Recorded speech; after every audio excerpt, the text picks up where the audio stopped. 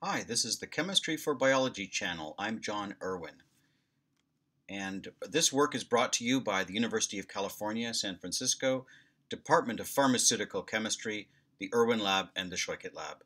This work is supported by the National Institutes of Health. And our topic today is finding ligands with multiple genes in zinc 15.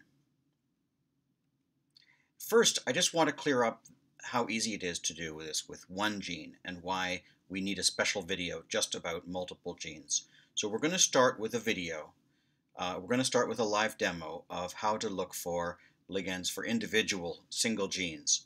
So if you go to zinc15.docking.org and under the biological menu you choose genes and then you select browse, you can see all the genes right there. Now there's pages of them. There's 3,200 genes.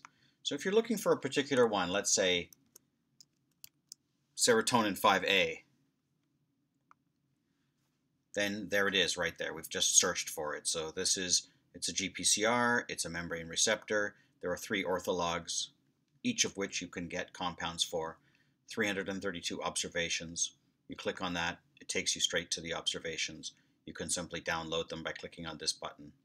Or you can go back, look and get the individual substances, only the ones that are purchasable, or you can get compounds that have been predicted for this gene. Okay, so this is not what we're talking about today. What we're talking about today is when you want to look for multiple genes at the same time. And before I get into the actual examples, and we'll take up 3 different examples, I just want to remind you that there are help pages for every resource in Zinc. So this is the help page for substances, and ultimately we're asking questions about substances today because we're asking about compounds that are annotated for genes. And so this page goes on and on and on, but there is a there's a pointer to our wiki for help about how to use these pages, and there's also a syntax document, probably too complicated for some of you to use. I'm sorry about that. We are building a graphical interface for more features in Zinc. Unfortunately, we had to build Zinc first, and then we build the interface for it. So we're releasing it as quickly as we can. And I just want to talk a little bit about the Zinc query language, the Zinc 15 query language. It's used both for the web pages and for individual queries. So I want to introduce a couple of ideas here. So this idea of looking for genes any name means of all the genes annotated for this compound, one of the names must match this criterion. Got that? Okay. The suffix -in allows a plus separated list. Thus, genes any name in DRD3 plus DRD1 means, okay, that the compound must match one of DRD1 or DRD3. Tilde allows for not. Thus, tilde genes any name DRD1 means that one of the genes annotated for this compound is not DRD1, i.e. this compound is not known to bind DRD1. All URL criteria are ANDed together. So let's look at 3 different examples. The first question we're going to look at is substances that are annotated to hit 3 genes, and we're going to pick 3 examples here, serotonin 3A, dopamine 3, and dopamine 1. In all cases that I'm going to show you, the prefix is always the same, http://zinc15.docking.org/substances, and then that last slash, generally you just put it there. The system puts it there for you. Now, after that final slash, we're going to say genes any name HTR3A and genes any name DRD3 and genes any name DRD1. So it means it's only going to match substances where all 3 of these matches is true. So these are all ANDed together. And so if you do that, and you can see the URL in the top of the page there, you get these compounds, and there's 13 of them. And if you click on each one of them, it'll take you in and you can check to make sure that it's correct.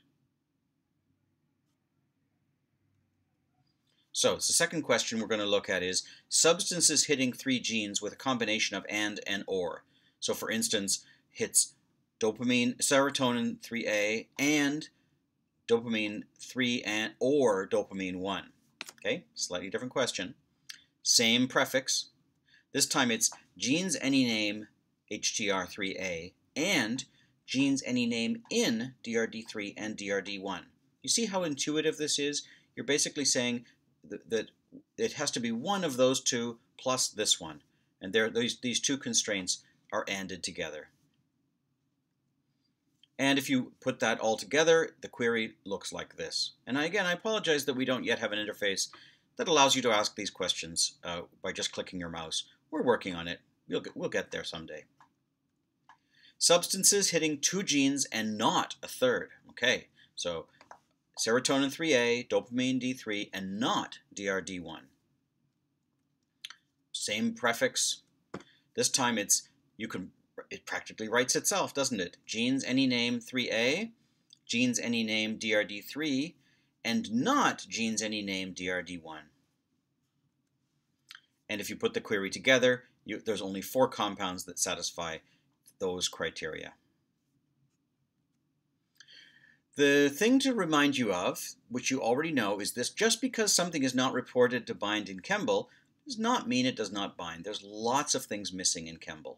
So these are always questions about the data that we've been able to import into ZINC based on ChEMBL. I'd like to point out that we have a new paper about ZINC 15. It's called Ligand Discovery for Everyone. It's over at JCIM and it's free to download. I encourage you to have a look at it. And was that helpful? I hope you've learned a little bit about the ZINC command language, a little bit about how to and or constraints together, and how to look for compounds that are known to bind more than one gene. This work is supported by the National Institutes of Health. If you like this, please subscribe to our YouTube channel or follow us on Facebook or Twitter. See you next time. Bye-bye.